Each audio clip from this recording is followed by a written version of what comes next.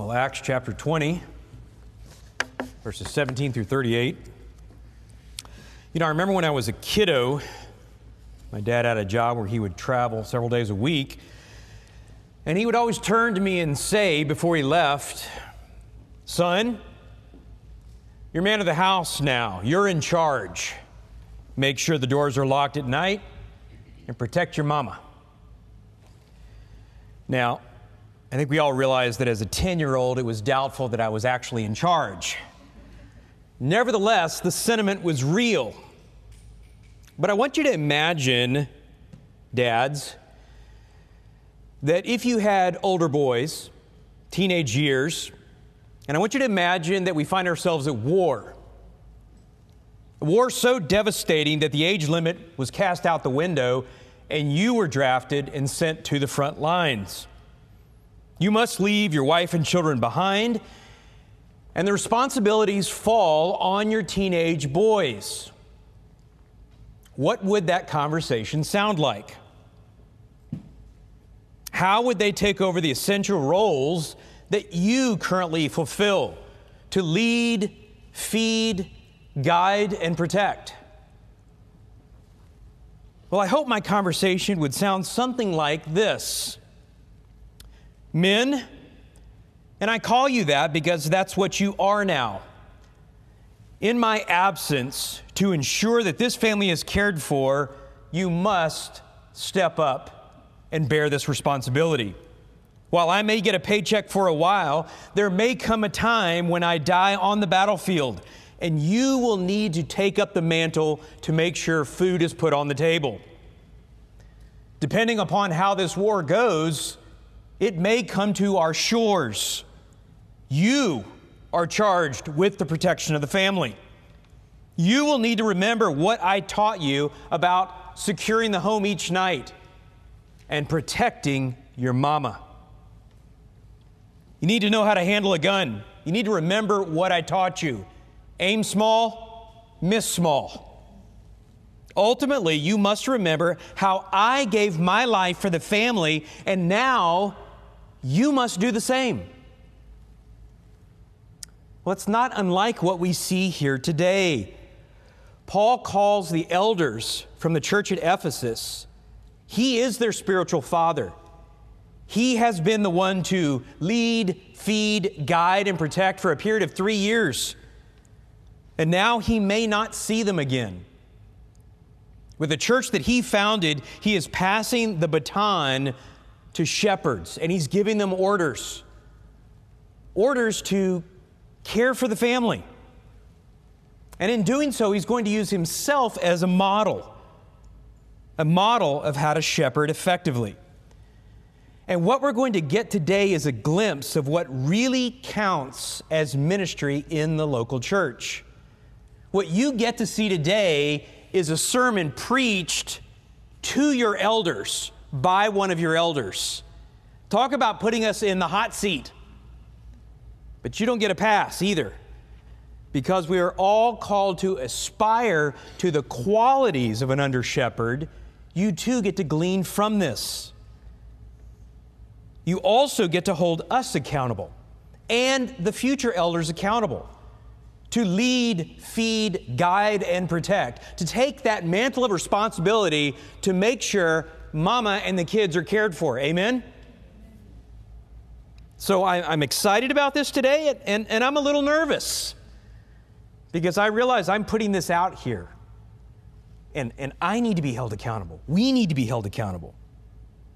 So I want you to think about this text as Paul's farewell charge to these men that he has trained, these children in the faith who are now becoming adults, and he's calling them men. He's passing the baton, and they are to care for the family. Would you pray with me?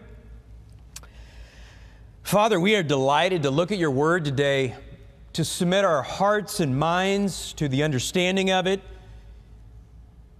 With a commitment to obedience, I pray that we would seek to understand what the Apostle Paul has for us today. Under the inspiration of the Holy Spirit, how he charges the under-shepherds of the church to care for the flock, to protect the flock, to feed her, guide her, encourage her and exhort her, but ultimately to bear the weight of responsibility. Father, we need to hear these instructions loud and clear. We as elders need to realize both the great responsibility and the great privilege of caring for the bride of Christ. I pray that this would both be encouraging to us today and a bit daunting. I pray that in understanding this more, that you would make us more careful in how we do things, more energetic in how we love the body, more aware of the dangers out there, and more available to help the hurting. Lord, we love you. We praise you. We are so excited to spend this time around the fire of your word. I pray that the gospel would come through every passage in the Bible, as it always does. In Christ's name we pray. Amen. Well, let me set us in context. Paul has just begun his third missionary journey. Look back, if you will, at verse 16. Paul has set his chin like a flint to Jerusalem. Implored by the Holy Spirit, he wants to go, and he knows that bonds and afflictions await him. Verse 16, for Paul had decided to sail past Ephesus so that he would not have to spend time in Asia. Remember, Asia is a province in western Turkey. He was hurrying to be in Jerusalem, if possible, on the day of Pentecost. From Miletus, he sent to Ephesus and called the elders of the church to him. 4 points will guide our time on today's journey. You might write them down. Number 1, shepherd. Shepherd. 2, suffer. 3, stand guard. And finally, serve selflessly. Let's dive right in. Starting in verse 18, Dr. Luke picks up the narrative. He says, and when they had come to him, meaning the elders from the church at Ephesus, he said to them, quote, you yourselves know from the first day that I set foot in Asia how I was with you the whole time, serving the Lord with all humility and with tears and with trials, which came upon me through the plots of the Jews. All right, do you remember that? Plots of the Jews? Who were the Jews? The Judaizers who would follow him around from town to town and seek to thwart the gospel because they wanted to hold fast to a perverted view of the law. Good works will save you. Jesus didn't pay it all on the cross. And so they would come behind, they would say, it's good, you can be a Christian, but you got to be a Jew first. And of course, Paul says, no way. He says, verse 20, I did not shrink from declaring to you anything that was profitable and teaching you publicly and from house to house, solemnly testifying to both Jews and Greeks of repentance toward God and faith in our Lord Jesus Christ. So now remember, these are Paul's spiritual children, men who he has trained, who have sat under his teaching and watched him model the gospel in life-on-life discipleship. And let me say that again. These are men who were with him. How did Jesus Christ make disciples? Did he just lecture every day? Did he hand out his notes and just do tests and give syllabi? No, his disciples were with him. It was a Deuteronomy 6:5. When you rise up and you lie down, when you walk along the way, he took them with him and he taught them and he would ask questions and he would guide their hearts and minds using Scripture. So too with Paul. They were with him. They heard him teach and preach the gospel. They heard him reason with others. They heard him apply it practically. They heard him stand in the marketplace. They saw him work. They saw who he was. And so as these spiritual children who he has trained, he is charging them. So now imitate me as I imitate Christ. That's 1 Corinthians 11:1. But let's analyze verses 18 through 21. How does he say, imitate me as a shepherd? imitate me as a shepherd. Well, I made a few notes here. Number one, Paul smells like sheep. That's an image in your mind. You ever smelled a sheep? Having a great time at the state fair or at the zoo, and the kids, I want to go into the petting area. I want to go to the petting zoo. You know, and you get really excited and you go in, and those kids come out, they stink. Okay? Take wool, never bathe it, roll it in dirt, and realize you got lanolin in there. And it smells.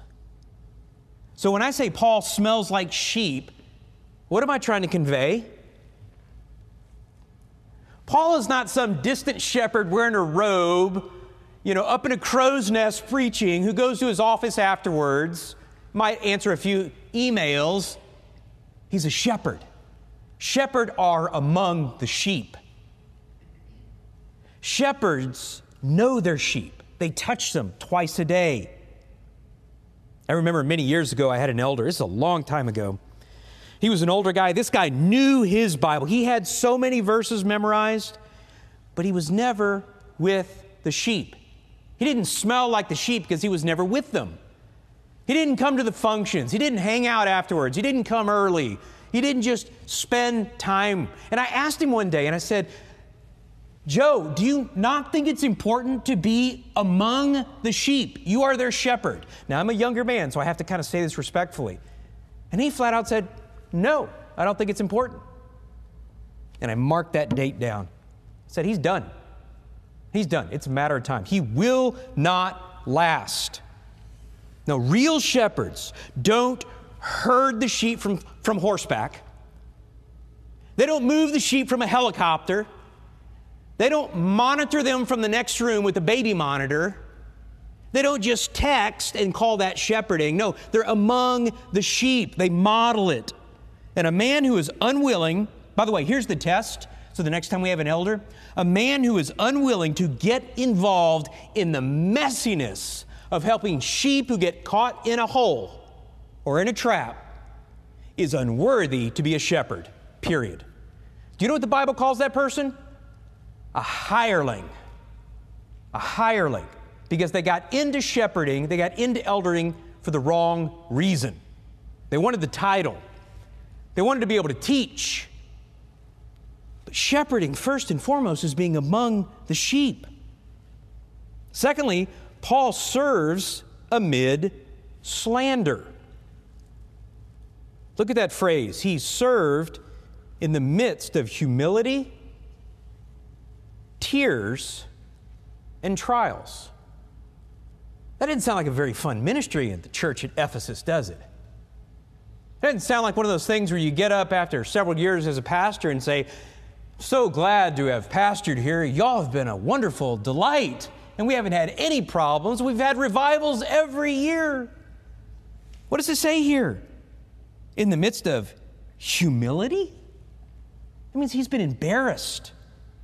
He's been slandered, tears and trials. And yet he was glad to do it. Paul was the kind of shepherd, we want to emulate this. He was the kind of shepherd that no job was beneath him. No job. Anything out there, he would be glad to do. He thought that, men, if you want to lead people, you serve them first. People don't care how much you know until they know how much you care. Our Lord is the example. Listen to this quote from one commentator talking about how Christ, who is the greatest leader, was also first the greatest servant.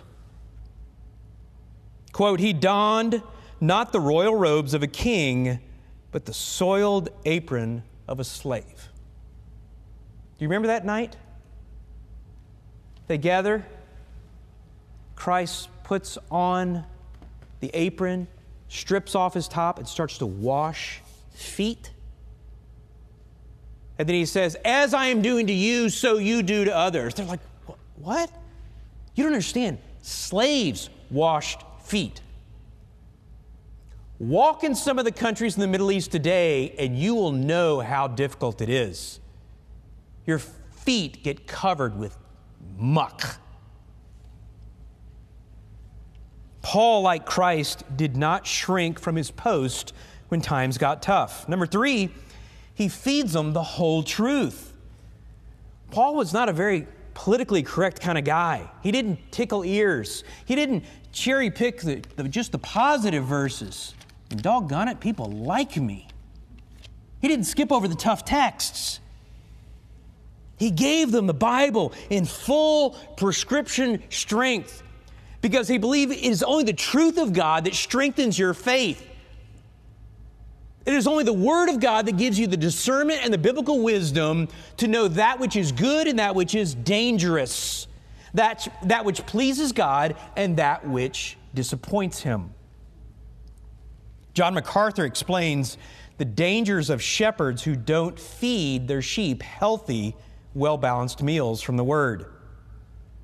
Quote, "The tragic result is that a spiritually weak flock, ready to eat the poisonous weeds of false doctrine, or to follow false shepherds who deceitfully promise them greener pastures while leading them to barren deserts." Now, Paul wasn't that kind of guy.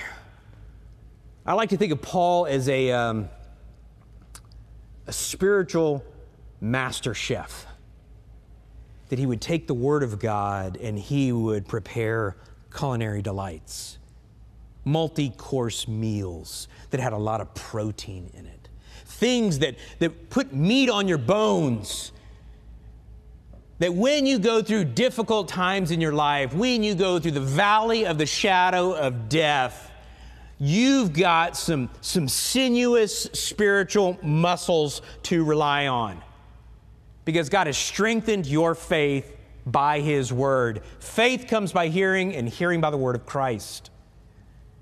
Paul said, I'm not going to get up here and tickle ears. You're not going to get motivational messages from me. Elders, you know better. You heard me preach and teach. I use the Bible. You may not see me again. He's talking to the elders at Ephesus. You need to do the same. Preach it fat and heavy, as we say. Give them the whole counsel of God. But there's something else interesting here. Paul does it not just from the pulpit, but he speaks the Word of God. He does private preaching. He disciples. What does it say? I did it in public and from what else? What's that phrase? Look at your text. House to house. That's an interesting phrase, isn't it?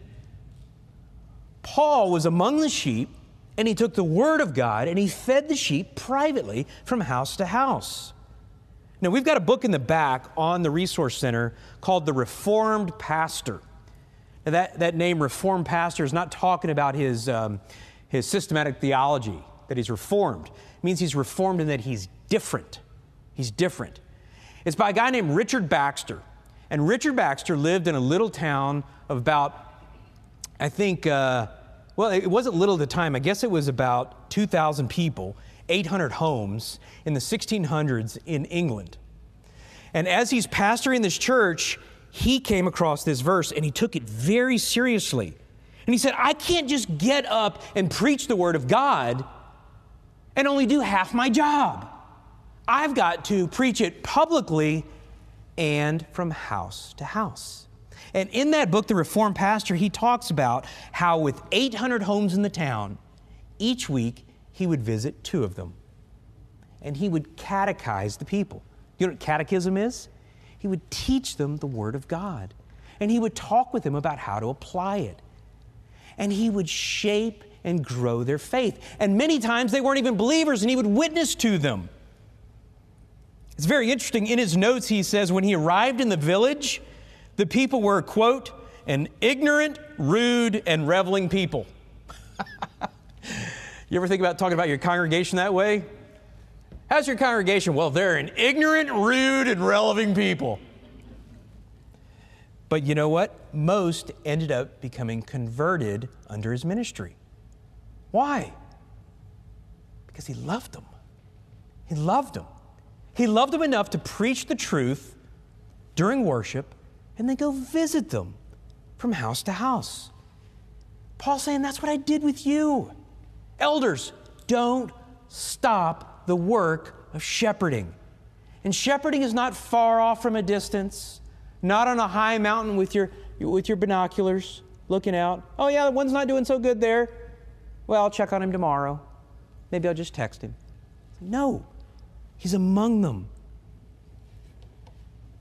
George Whitefield, who was the lightning rod in the First Great Awakening, visited Kidderminster one time. He's visiting this church, this town, 100 years after Richard Baxter. 100 years later. Do you know what he wrote about this church? This is so interesting. He says, I was greatly refreshed to find what a sweet savor of good Mr. Baxter's doctrine, works, and discipline remained to this day. I was greatly refreshed, I was greatly encouraged that as I walked around the town, as I talked to people, as I enjoyed worship services, that I could smell old man Baxter. He was still around. I could smell his cologne. It's a wonderful picture. His influence remained. What was his influence? Was he a great guy? Well, I'm sure he was. But what was his influence? Preaching publicly and from house to house. Isn't that interesting? All right, elders, you convicted yet?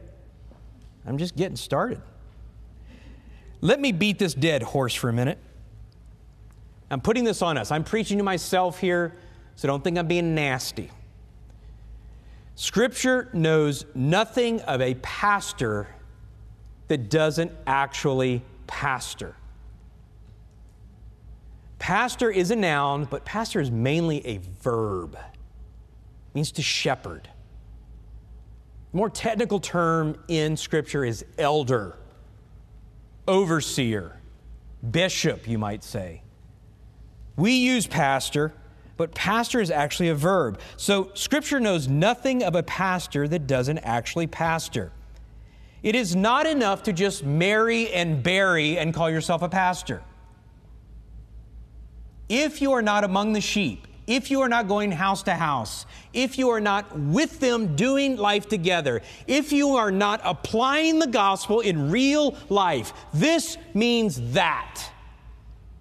If you're not replicating yourself in discipleship, pastors need to change their title or change their profession. Are you guys with me on this?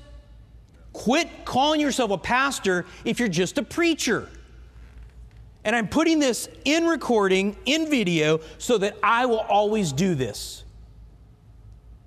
I love to preach, guys. It fuels me. It excites me. But it's only half the job. In fact, it's less than half the job. Pastoring, multiplication, this means that.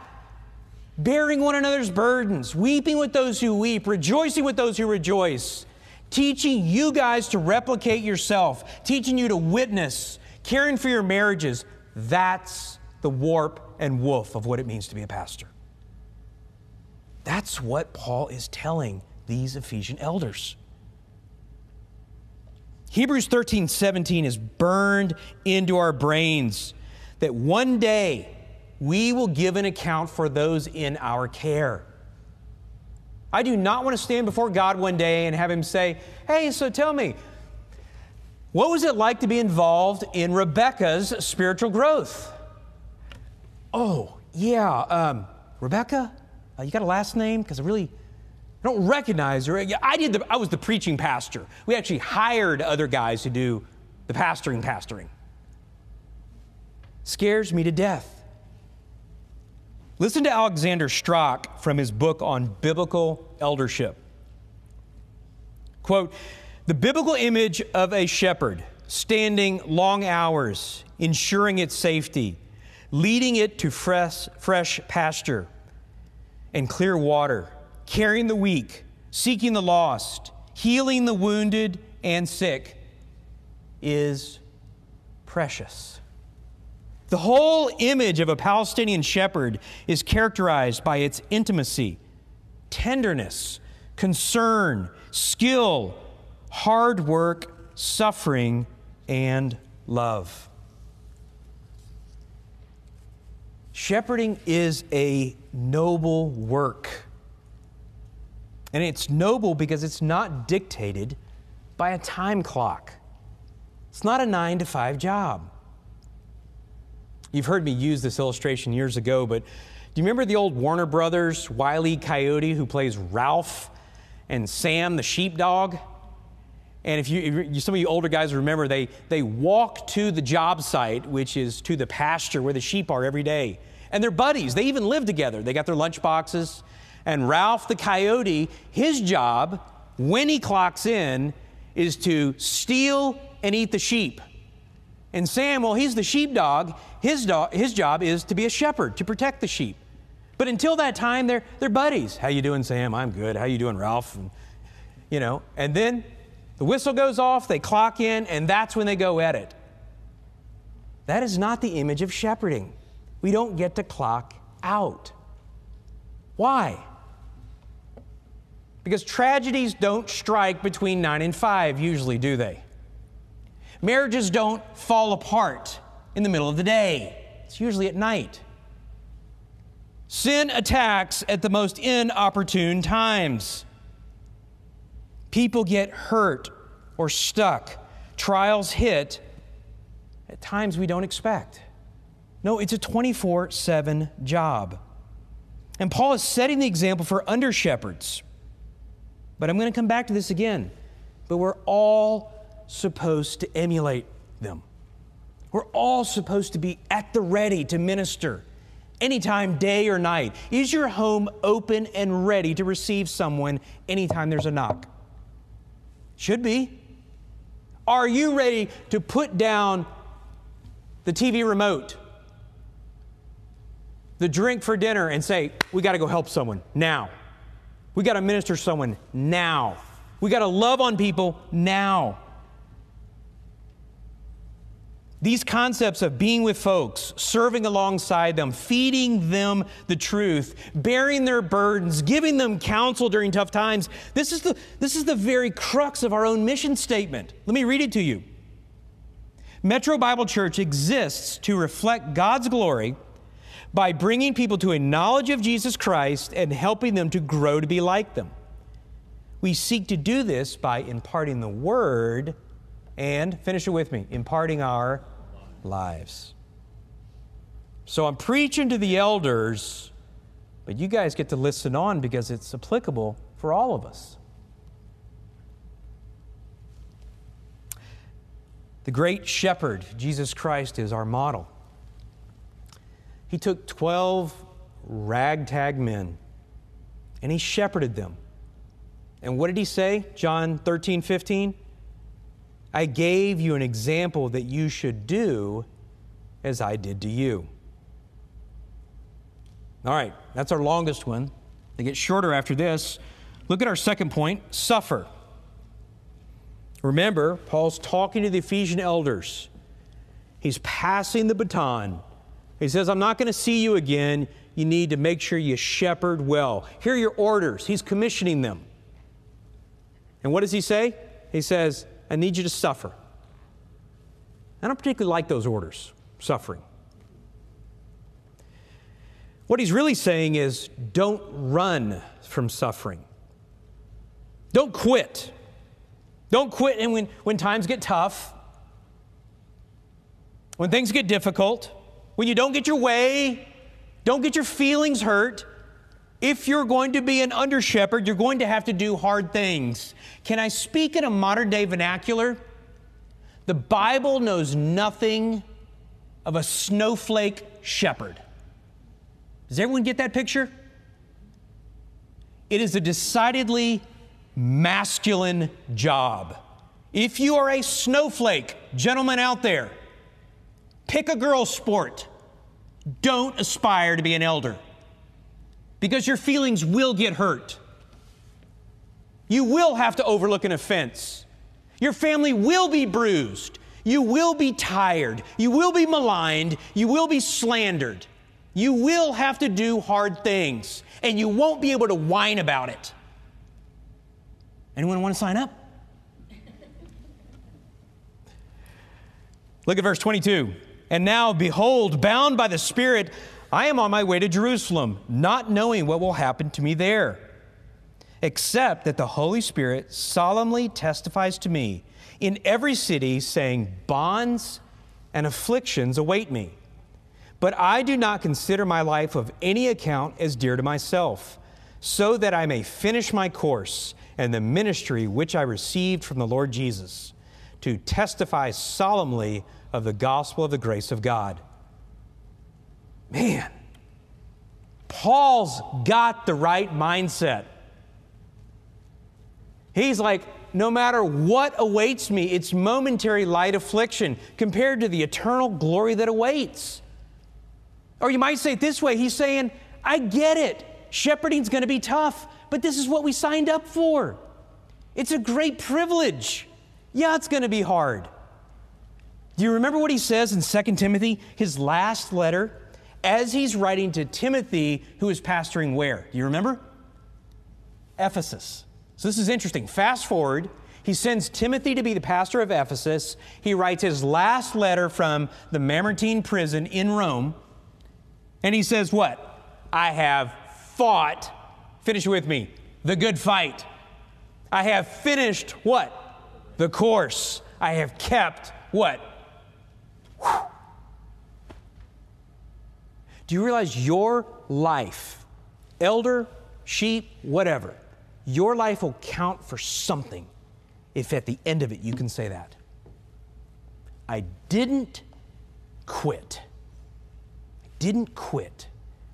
I didn't whine about it. I didn't say something's going wrong with the church. Christianity's not supposed to be like this, blah, blah, blah. He says, I have fought the good fight. I have stayed true. I finished the course. I've kept the faith. I didn't punt it. What other shepherd didn't cut and run when suffering came knocking? Jesus Christ, our Lord and Savior. You know, you read his prayer in the Garden of Gethsemane when he's crying out to the Father, and he says, Lord, if it be possible, let this cup pass from me.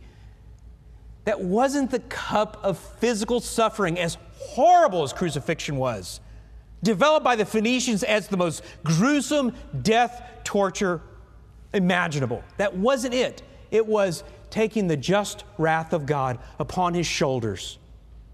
The punishment that was due for each one of us because we sinned against our Creator God. The wages of sin is death. And Jesus Christ said, no, I will take their place. I will be the substitutionary atonement. I will be the Passover lamb. He knew how difficult it was going to be. He knew the suffering, but he also knew what was on the other side of that suffering. Resurrection, victory, the death of death and the death of Christ. Jesus was willing to humble himself so that he might redeem a people for his own possession. I want you to think about that for a minute, because times are going to get tough. We are going to suffer. Your elders are going to be maligned more and more. When we get weary and we're tempted to quit, Paul says, look at Christ as the model. When suffering was facing Christ, what does it say? He stood. He stood at his post. He humbled himself. He took it by becoming obedient to the point of death, even death on a cross. The Apostle Peter says in his first letter, he says, we've been called for this purpose, since Christ also suffered for you, leaving you an example for you to follow in his steps. But then Paul says, but by the way, you're not going to see me again, but when you hear, when word comes through town that I'm guilty of such and such, and thus and so, don't you believe it. Verse 26, I testify to you this day that I am innocent of the blood of all men. For I did not shrink from declaring to you the whole purpose of God. How would Paul be guilty of the blood of all men? They're going to slander him for this and that, but he knows real guilt only comes through one thing: trimming the sails of the gospel. Watering down the gospel so that it might not create offense and he might not suffer. He said, I'm going to stand at my post. I'm going to continue to speak the truth in love. I'm going to call people to follow Christ. I'm going to give them the life-saving truth. For there is no other name by which you must be saved other than the name Jesus Christ. So when you hear bad things about me, don't you dare believe it, because you're hearing it because I'm doing the right thing. Does that make sense? Don't believe the gossip and slander. He's also telling these elders, and he would write to them, 1 Timothy, do not receive an accusation against an elder except on the basis of 2 or 3 witnesses.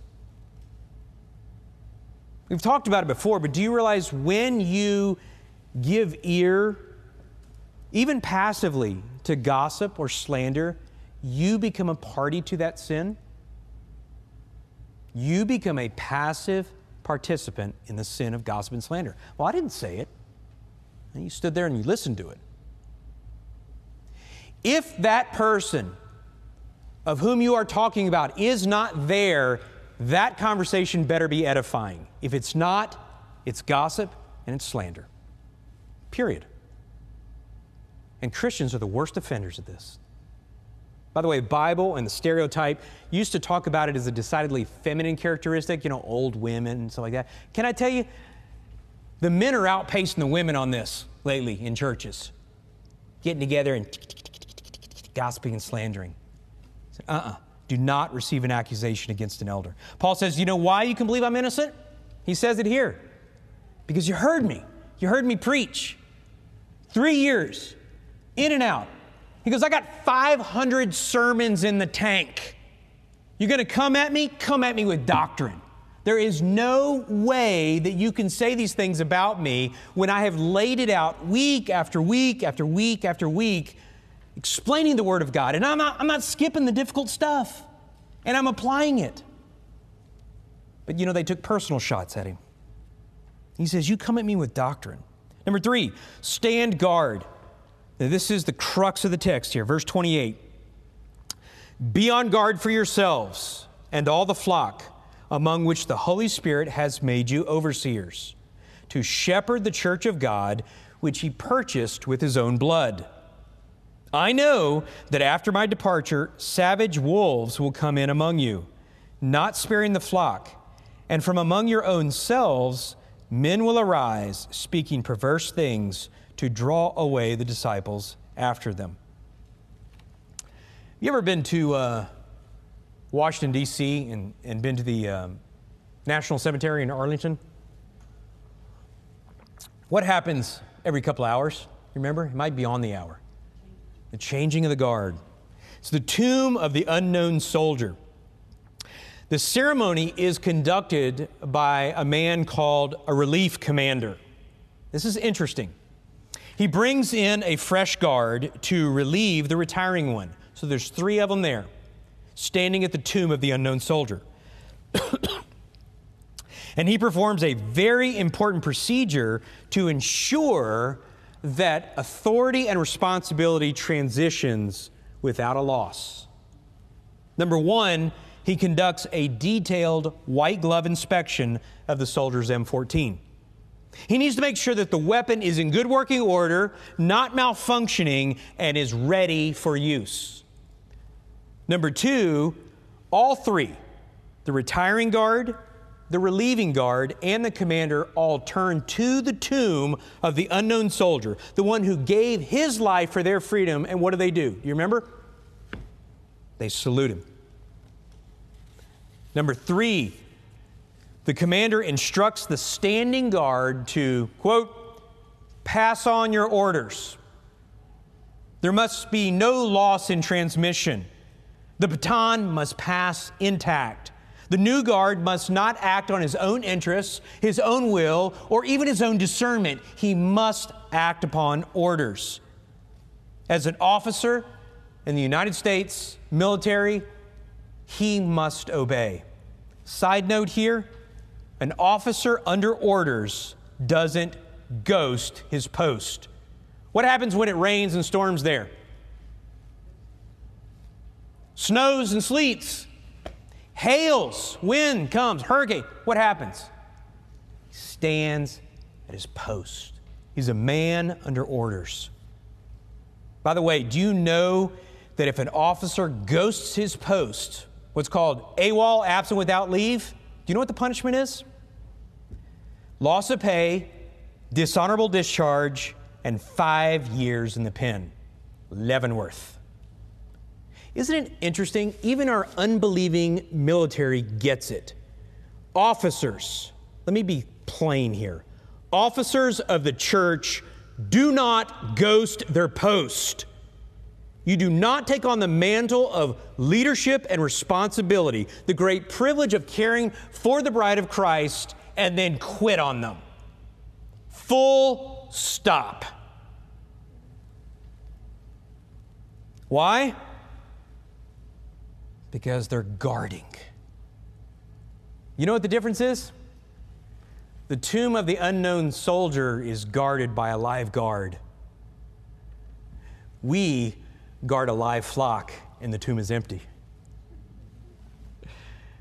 The reason is they are on guard. It says, be on guard for yourselves and for all the flock. Now, don't miss that little phrase there, be on guard for yourselves. That's interesting, isn't it? Be on guard for yourselves. What does it mean to be on guard for yourself? Well, think about it. What would be the danger that I might present myself, that Chris or Aaron might present themselves? With no outside influence whatsoever, can I ruin my ability to shepherd this flock? Say yes. 2 ways. Morally disqualification or doctrinal disqualification. Moral or doctrinal. I can do that to myself.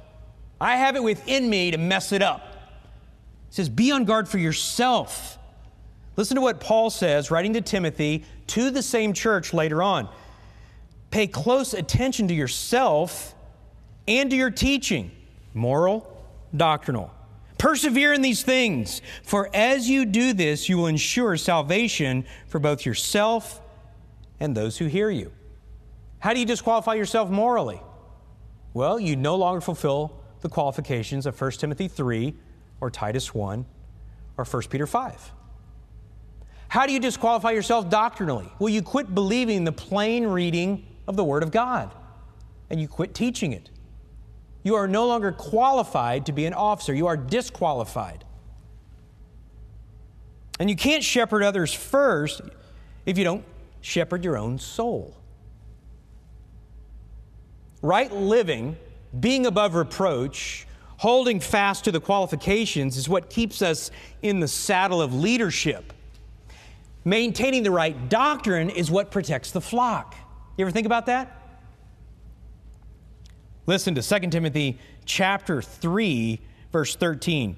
Listen to how doctrine, the teaching of God's Word, is the very center of holding ourselves above reproach, keeping ourselves from disqualifying sin, and protecting the flock, and growing the flock in edification. 2 Timothy 3:13, but evil men and impostors will proceed from bad to worse, deceiving and being deceived. You, however, continue in the things you have learned, the Bible, and become convinced of, knowing from whom you have learned them, and that from childhood you have known the sacred writings, the Bible, which you are able to give you wisdom that leads to salvation through faith which is in Jesus Christ. All Scripture is inspired by God and profitable for teaching, for reproof, for correction, for training in righteousness, so that the man of God may be adequate, above reproach, and then equipped, able to exhort and equip and edify for every good work. It is the sword of the word of the Lord that is the best protection for both growing the flock in maturity and protecting us from savage wolves. It's a two-edged sword. One protects, one equips. This is one reason why we want our elders to know their Bibles.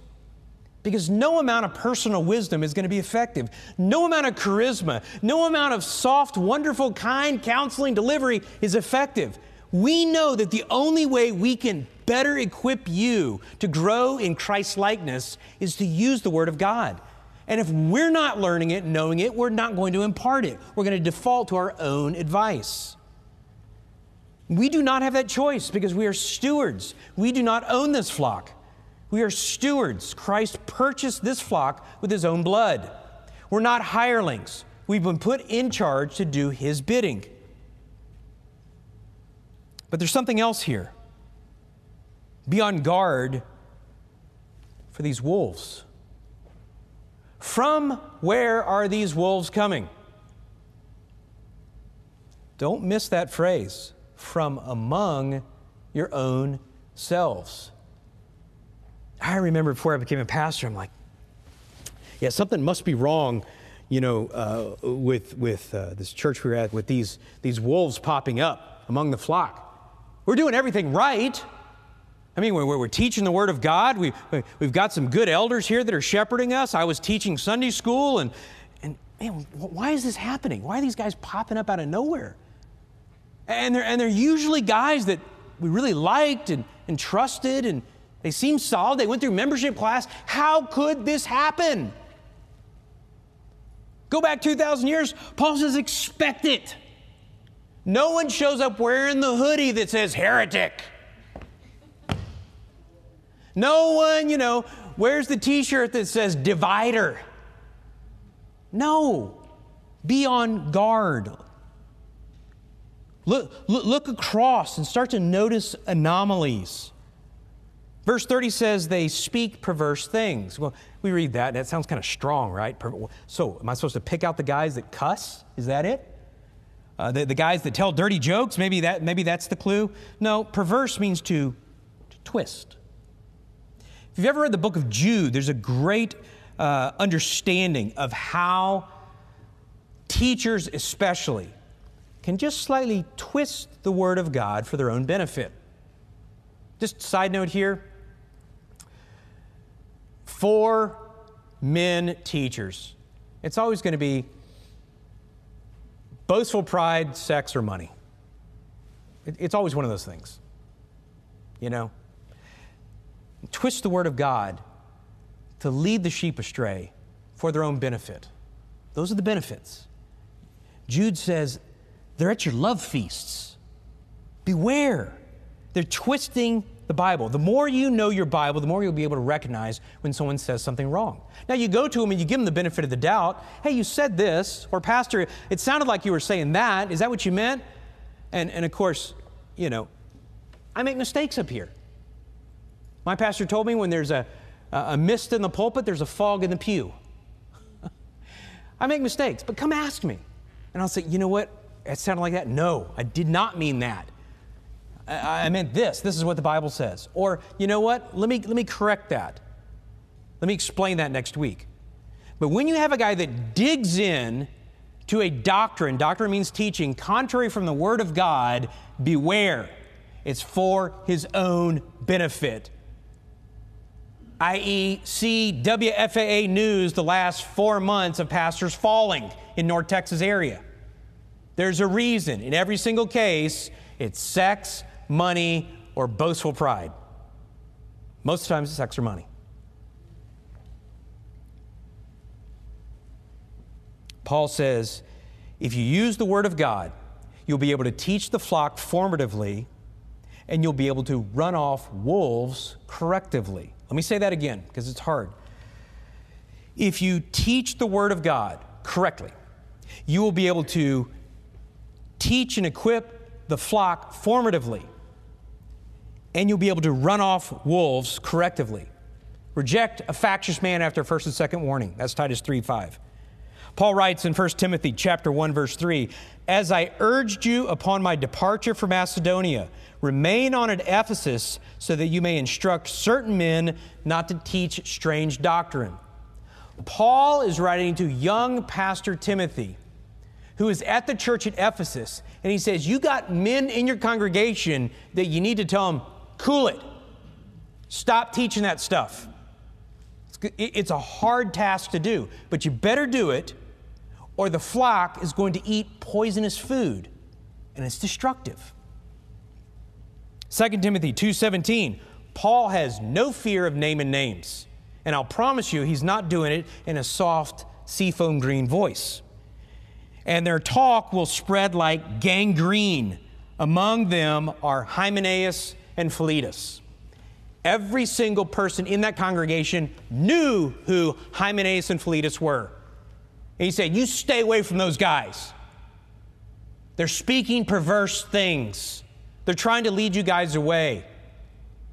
Wake up. Paul is basically expecting these elders, and I would say all elders for the last 2,000 years, to do hard things, to passionately guard the flock, to sympathetically and empathetically care for the flock. It's far more of an art than it is a science. You know, it's interesting, if you ask your average Joe out there what an elder does, most people are going to think that they're governors, that they're like a corporate board, that we get together and we make decisions and we reason through things and try to decide, you know, various processes and what we should do here or there and finances. Can I tell you that's about less than 10% of what we do? Literally. In fact, most of the decisions that are made are, yeah, we kind of think that's the best direction to go to from the Bible, and we employ people to figure it out. You know, if you've worked with us. Most of what we do, far and away, 90% of what we do is soul care. It's helping people grow to be like Jesus. And sometimes that growth is killing the sin or dealing with the consequences of other people's sin. And sometimes it's just growing in faith and learning their Bibles better. But all the time, it's shepherding. That's why Christ uses this term. And so as Paul is talking to these elders, as he's talking to us, he's saying, you got to know the flock. You got to lead the flock. You got to feed the flock, and you got to protect the flock. You got to be a Middle Eastern shepherd. Do you realize a Middle Eastern shepherd would check each one in that flock every morning before they went out to the pasture? And then when they would come in the night, they would check each one again. They would touch them. They would feel them. You ever heard the phrase, pass under the rod? As he's putting them back in the pen, he's putting his staff down and he's counting each one. And what happens if he only has 99? Does he say, well, hey, that's an A+? No. He leaves the 99 and he goes and he pursues the one. That's shepherding. When we train our men to be shepherds, do you know what I tell them? If you take on this mantle of responsibility, I want the flock to be the last thing you think about before you go to bed at night and the first thing you think about in the morning. Now, I'm in no way telling you to deny your personal physical family, but what I'm telling you is to take on this mantle is going to require far more than your hand obedience, far more than the hours in the day. It's going to require your very heart. I want you to be consumed with the welfare of the flock. I want you to, in a godly way, I want you to worry about them, you might say. Being consumed for them, care for them, check on them. Get real with them, even when those conversations hurt. Why? Because you're a spiritual daddy, and that's what dads do, amen? They care. They love. And by the way, a shepherd, in both caring and edifying the flock and protecting, a shepherd carries two tools. What are they? A staff and a what? A rod. A staff of direction and a rod of protection. You know, I love Ireland. I've been 7 times. It's one of my most favorite countries. And in Ireland, the shepherds carry a rod with kind of a heavy-weighted ball type thing on the end, and it's called a knockerby. And you know, you think of a shepherd as kind of a, easygoing guy, kind of relaxed. That's why he got into it, wanted a lot of time to read, maybe sing, write poetry. No, it is a full-time job. Do you know what they use this knockerby for? He can throw that thing like a weapon and hit a wolf from a long distance. He's not going to let anyone get near his little lambs. Isn't that a great picture? Listen to Paul sum it in verse 31. Therefore, be on the alert, remembering that night and day for a period of 3 years, I did not cease to admonish each one with tears. Chris quoted that verse this morning, Colossians 1:28. Admonish, nuthateo. We use the Word of God to warn people of the devastating effects and the devastating offense to God of sin. We are not saved by our good works. We are saved by grace through faith. But the faith that saves does good works to please our Lord. And so we admonish, hey, stay away from that. Hey, don't do that. Hey, let me encourage you, pursue holiness. Well, finally, he says, I want you to serve selflessly. Verse 33, I have coveted no one's silver or gold or clothes. So he's coming back to defending himself again. Verse 34, you yourselves know, recognize it again, you yourselves, same thing as verse 18, that these hands minister to my own needs and to the men who are with me. In everything I showed you that by working hard in this manner, you must help the weak and remember the words of the Lord Jesus, that he himself said, it is more blessed to give than to receive. Paul's saying, hey, follow my lead, shepherds. You want to be an elder? Follow my lead. Imitate me. I didn't get into this for the money. I didn't get into this for the fame. You know that. You've read the pamphlets, the newspapers. You've heard the talks of the people that are slandering me. I didn't get in this for the wrong reason. And when I got into it, I didn't use this position to make money off of you, to get favors from you. I served alongside you. Again, Paul, writing to the very same city, he talks about the qualifications of an elder: gentle, peaceable, free from the love of money. You don't have to live in the 21st century to see that a temptation for a lot of pastors is to do easy work and skim off the top. Oh, they may not be putting their hand in the plate, but they find ways to make a lot of money. And when you start making money, you have a divided heart. Christ talks about that, doesn't he? You cannot serve two masters. You cannot serve God and money, because you're going to want one more than the other. And which one wins out? Paul says, that was not me. He says, look, shepherding Christ's church is not a job. It's an enlistment. It's a commission. It's standing at your post. Your time, your money, your business, your relationships, all of that goes in to advancing Christ's kingdom as a representative of his life and his work and care for his church. You put it all on the line. It's a full-time occupation. And then watch what he does before he departs. What does he do? Look at it. He cries. That chokes me up. You think, golly, if I was tempted to say, Paul's a hard nose, he weeps with them. He loves them enough to be hard on them. He loves them enough to really set the charge strong and say, this is not an option. You're caring for Christ's bride. So here's my question for us. Those of you who've been listening on as I beat the under-shepherds here a little bit. What would it look like for you to examine the next elder candidate? Next time we put someone up here and we say, we've trained this guy for several years. We think that he meets the qualifications, but we want you to examine him. We want you to take a month. What would that look like? It's not asking him his favorite verse. It's not asking him his favorite Bible story. What would it look like?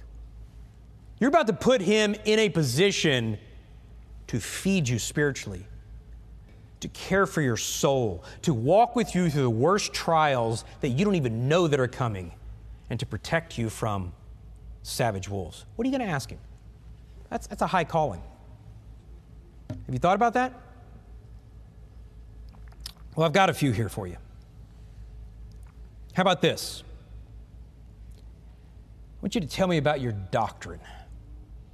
I want you to tell me about what you understand about this or that or the other. I want you to tell me how you would apply that. Let me get specific. How are you going to pursue me when I fall into a hole of sin? How are you going to help my marriage when it runs aground? How are you going to deal with someone that starts teaching wrongly or tries to split the church? Tell me. And I want to listen. Is it a guy that is afraid to pick up a weapon? Is it a guy that values his me time? Is it a guy that likes to be vague in how he says things? Or is it a guy that will enter into your world and care for you and carry you when you need to be carried? Protect you from those who will hurt you. Feed you healthy, robust, multi-course spiritual meals. Will he be available? I would ask him, are you going to be available? Ask him this, can I stop by any time? You may not have time for me, but will you receive me? Can I call you? Do I have your phone number? Will you minister to me? What are you going to do to those who start to slander the church? What are you going to do when your wife gets tired of ministry? When she's beat up? How are you going to shepherd her? What are you going to do when your kids get tired of being pastors' kids? You grill this guy because you love him, and he's about to take on the most important post of his life.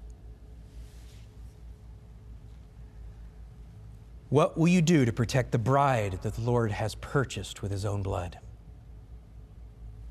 Well, let me leave us with this. Paul has left us with our orders. Richard Baxter, Reformed pastor, reasons with us. He reasons with those of us, and man, I've been there, when you start to say, this is too hard. This is not fun anymore. This is not fair. This is not fair. Richard Baxter writes from the 1600s, let his voice from the grave resonate with you. Oh, then, let us hear these arguments of Christ whenever we feel ourselves grow dull and careless. Did I die for them? And wilt thou not look after them? Were they worth my blood? And are they not worth your labor? Did I not come from heaven to earth to seek and save that which was lost? And will you not go next door or to the next street or the next village to seek them? How small is thy labor and condescension compared to mine? I debased myself to this, but it is thy honor to be so employed. Have I done and suffered so much for their salvation, and I was willing to make thee a co-worker with me? And will thou refuse that little that lieth upon thy hands? Translation, Christ says, I did so much, I gave everything. The Prince of Heaven threw off his royal robes, stepped down into dirty Palestine, sunk himself into human flesh, set his chin like a flint to the cross, lived the perfect life which we could not live, and died the death that was deserved for us. And now we have the privilege to be under shepherds, stewards of his bride, and we complain about it. And he's saying basically, seriously? Really? Really? You're complaining about a little bit of suffering, a little bit of slander, a few late nights, a little bit of poverty. Really? How about a little perspective? That's preaching to me.